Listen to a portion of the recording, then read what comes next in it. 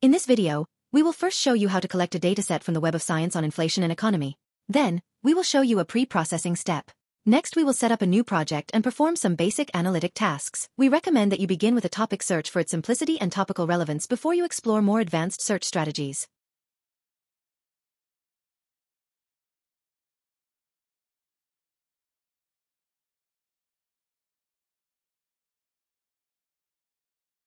The next step is to export a representative dataset.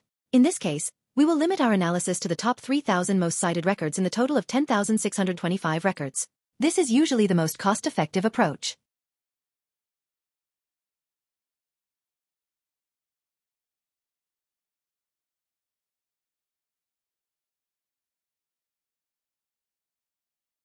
It is important to make sure you export all the available fields, especially including the cited reference field. Otherwise, you may run into insufficient data problems in your subsequent analysis.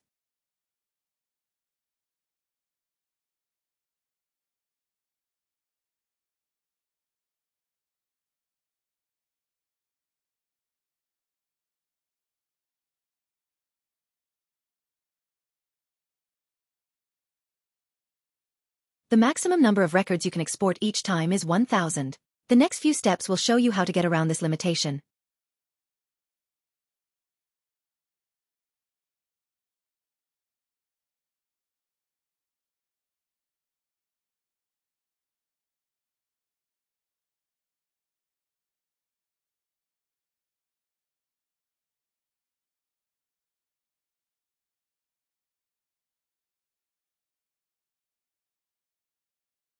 Each data file should have its file name starting with the word download.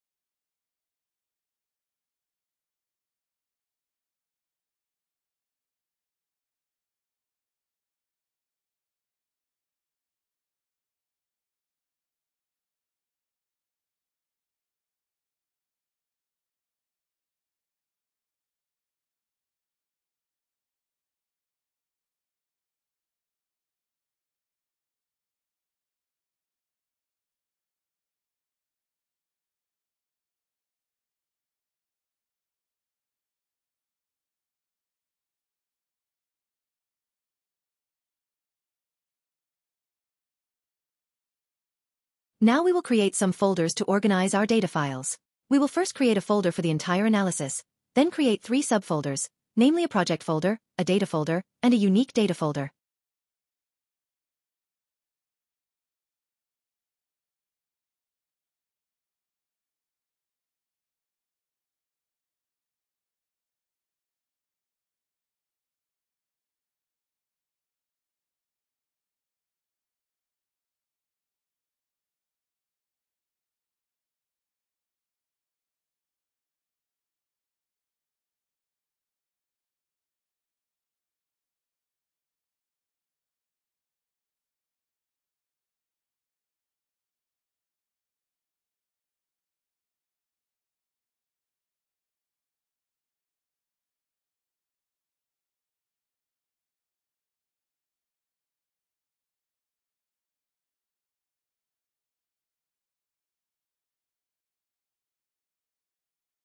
Now let's start CiteSpace.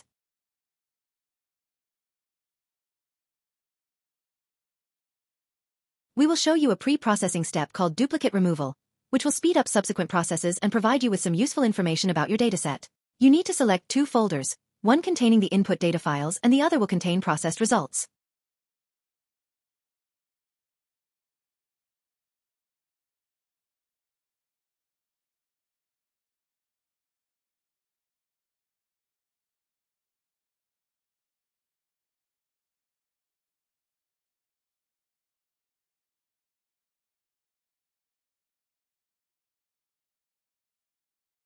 You will see some statistics about your dataset, for example, the total number of unique records and any missing data in individual fields such as DOI and CR, cited references.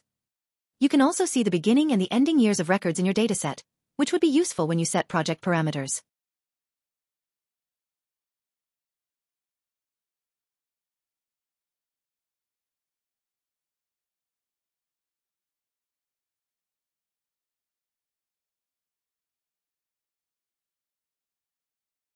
Now we are going to create a new project for the research on inflation. Keep in mind that this is not a comprehensive study, but it is a selective and representative snapshot of the relevant literature. We need to assign the two folders we created earlier, the project folder and the unique data folder.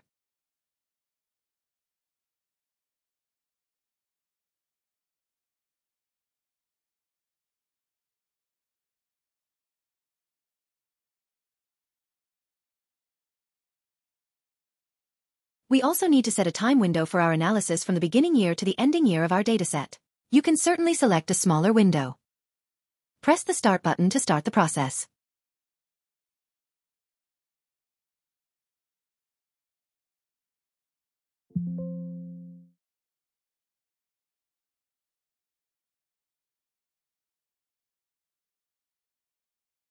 Use the wheel on your mouse to zoom in or out.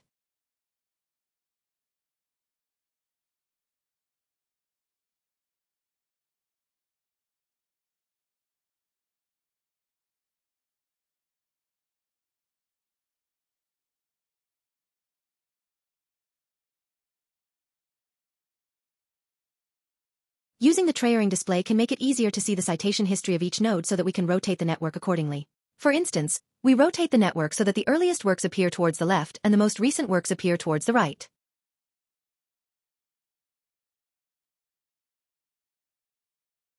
Then we will use the all-in-one function for clustering and labeling.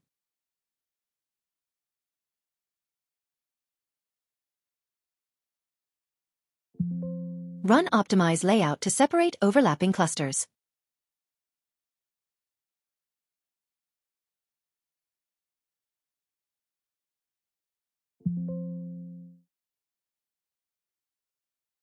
Show cluster dependencies. We can adjust a threshold to show more or fewer cluster dependency links.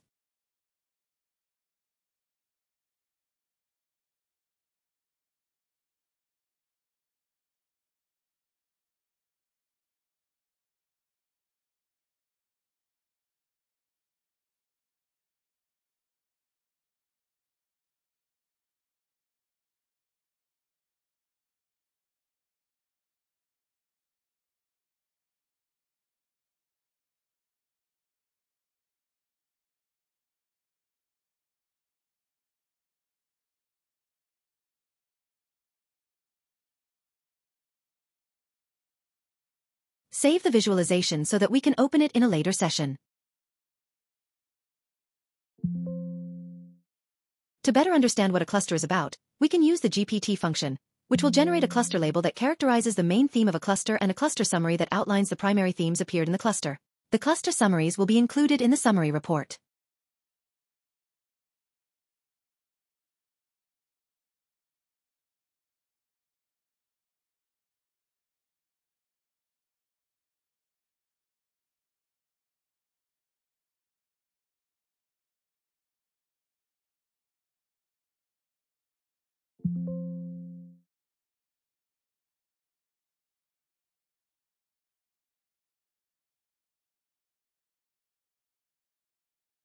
The link walkthrough function steps through the network by highlighting links added in each year. If you choose the monthly time slicing mode, the link walkthrough will show monthly changes.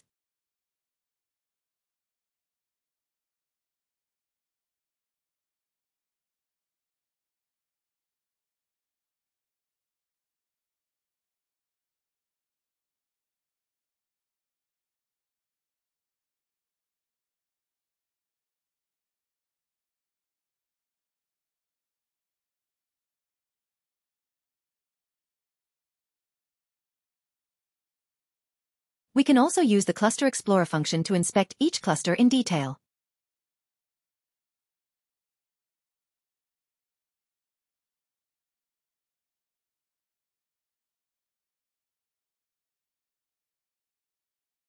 Citation Burst can highlight scholarly publications in the literature that have received an outstanding level of attention demonstrated by its rapidly growing citations. We can adjust the sensitivity of the burst detection with several parameters such as the magnitude of a burst and the duration of a burst.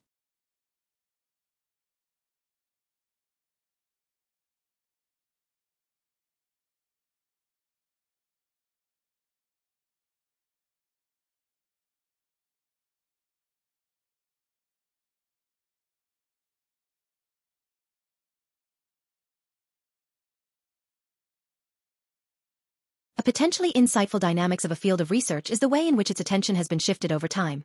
In this example, we can see a relatively stable period of time, followed by a period with faster shifts.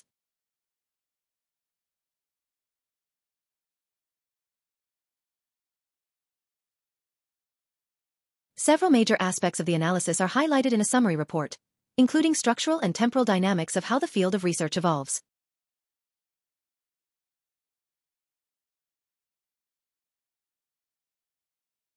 If we save the visualization of the network to a PNG image beforehand, the image will be included in the report.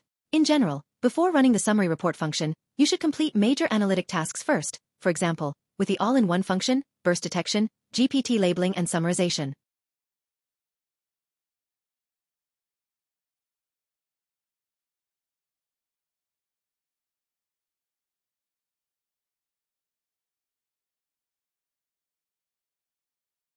For each cluster, its key theme will be characterized by its cluster label. A more detailed summary of its primary themes is also included in the report. It is important to bear in mind limitations that may be associated with such characterizations and summarizations generated by AI. Ultimately, you as an author should be responsible for any observations and conclusions of your analysis. We started with a topic search in the Web of Science, pre-processed the data with the duplicate removal function, then we created a new project and visualized the network. To better understand the network, a typical strategy is to divide and conquer by focusing on individual thematic clusters and then their interdependencies. The nature of a cluster is characterized and summarized by GPT. With more practice and reflecting on theoretical foundations, you will be able to explore the development of a research topic in a broad context. Enjoy the visual navigation and reasoning experience. Thank you and goodbye.